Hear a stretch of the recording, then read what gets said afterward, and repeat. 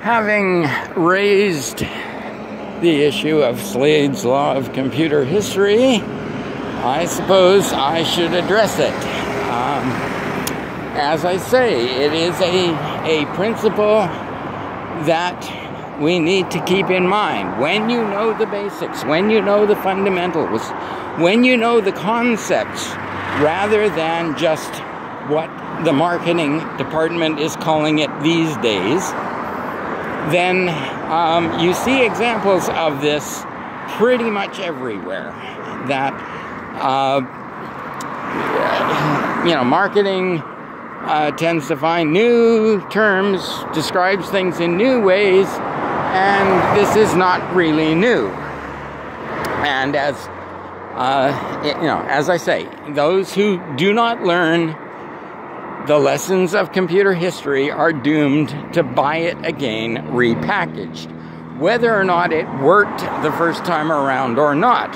And sometimes even if it did work the first time around, yes, they're going to try it again and sell it to you as a new be-all and end-all. This is the only security that you will need when it worked reasonably well the first time, but it's not going to be, it wasn't the be-all and end-all then, and it's not going to be the be-all and end-all now.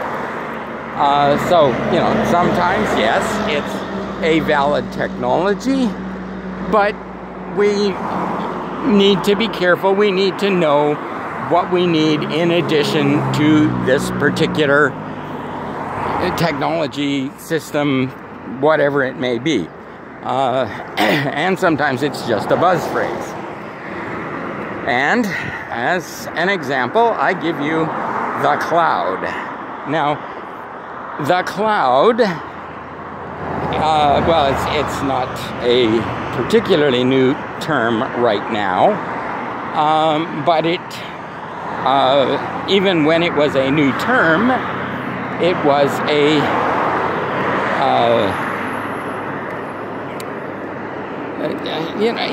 not the be-all and end-all. Not, everybody was saying, this is all you need, and no, this is not all you need, because you need to know, particularly in terms of security. I mean, the cloud is just somebody else's computer, and we have had this before. At one point, it was called time sharing. At one point, it was called distributed computing. At one point, it was, at least partly referred to as client-server.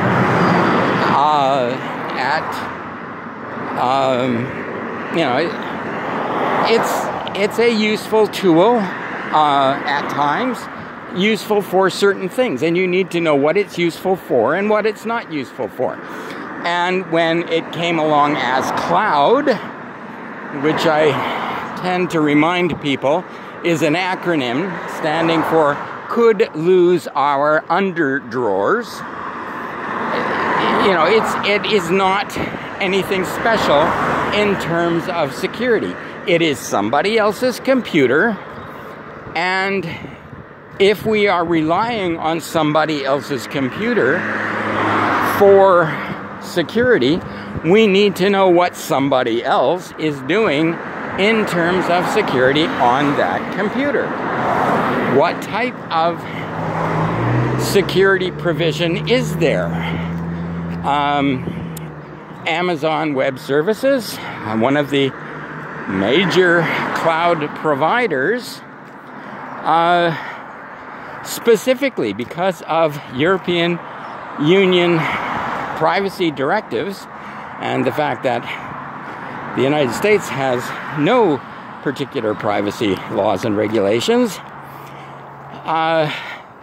When you send something to Amazon Web Services, relying on the fact that Amazon Web Services has servers all over the place, and you rely on the fact that if your particular server is in the United States, then if that server goes down, you simply roll over to another one of Amazon's servers. Well, no.